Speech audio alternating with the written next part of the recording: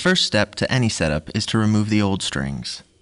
Start by loosening the string and removing the ball end from the bridge once the tension is low enough. Under no circumstances should you cut the strings before they are all first loosened. With the strings removed, it is now time to clean the fingerboard.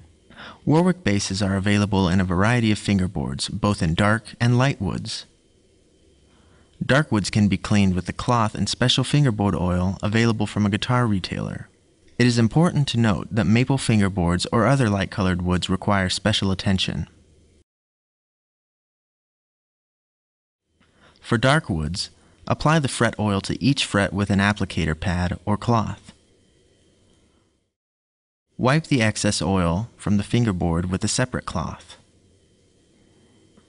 Once the fingerboard is clean, the next step is putting on the new strings. Warwick offers 4 different lines of electric bass strings to meet your playing needs. The strings we will be using in this video are Warwick's EMP strings, which have excellent tone and long life due to their advanced coating. We ship our basses with medium gauge strings ranging from .135 on our 5-string models to .045. If you intend to use a larger gauge than .25, make sure it has a tapered core. A large core will not properly fit with Warwick's 3D bridge system, which is specifically designed to make adjusting intonation easier. When restringing your bass equipped with Warwick's Just-A-Nut, you should start with the inner strings, saving the outer strings for last. Place the ball end in the tailpiece and run it along the neck.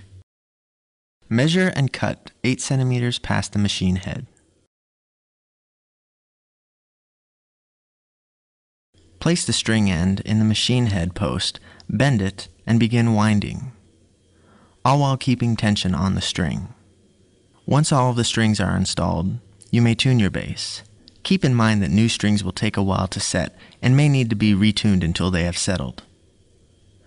New strings can change the action or tension on the neck, so be sure to watch the following tutorials on how to check and adjust the neck for bowing and set the action for your bass.